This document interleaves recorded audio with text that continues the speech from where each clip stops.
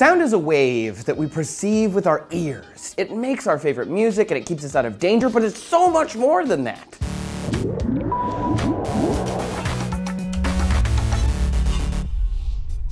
Hey everybody, thanks for checking out Dnews today. I'm Trace. Now listen up. Sound is extremely powerful.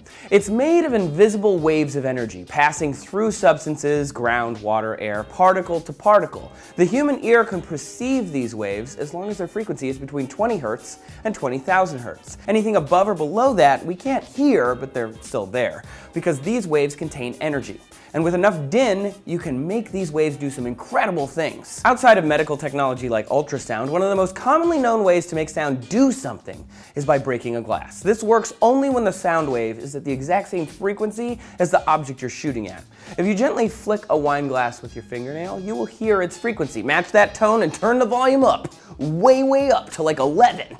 And that glass will probably break. Also within the range of hearing is sound levitation. This is way cooler than breaking stuff, if you ask me. Sound levitation has been around for years, but until recently, we couldn't do much with the stuff once it was levitated. It just sort of hung there in the air. Thanks to advances at a Swiss university called ETH Zurich, we can not only levitate stuff, but we can move it around, adjusting floating fluids. This works by using the energy in the sound waves. In this apparatus, the energy waves reflect back and forth so quickly they form what's called a standing wave, or a specific point where the energy from the sound can hold an object in midair. Think of it like these silly executive desk toys. The ball in the middle, that's the standing wave.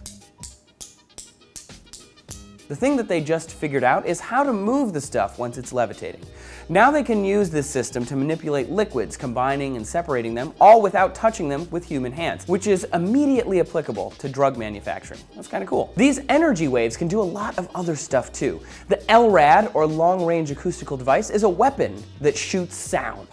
It's like a sonic death ray, but without the death part. It can produce so much sound that you feel physical pain, like 160 decibels. That's loud. Think NASA rocket launch. But it won't kill you. It just really hurt, like a sonic hurt ray. If you combine some of those technologies, sound can produce really strange effects. In the 1950s, NASA and the US Navy built a device that produces ultra-low frequencies, or ultrasonic sound. If you pointed it at a person and set it to 19 Hz, people would have vision problems and get spots and stuff, because 19 Hz is the resonant frequency of the human eyeball.